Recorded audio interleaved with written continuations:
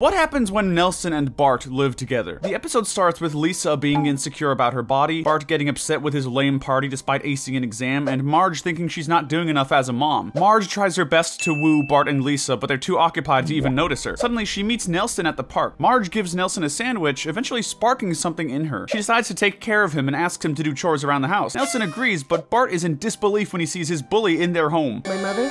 My bully? My God! Marge loves Nelson around, but Bart doesn't like any of this. When he sees Nelson singing for his missing dad one night, he knows exactly what to do. Meanwhile, Nelson discovers Lisa's insecurities because of Terry and Sherry's mean comments. To solve that, he pranks them with a skunk, causing everyone to laugh at how they stink. He who ha-ha's last, ha-ha's best. When they get home, Nelson sees his dad. According to Mr. Muntz, a circus took him after experiencing an allergic reaction to peanuts. But never mind that, Nelson's family is complete again. Bart doesn't have to sleep with his bully anymore, so now you know.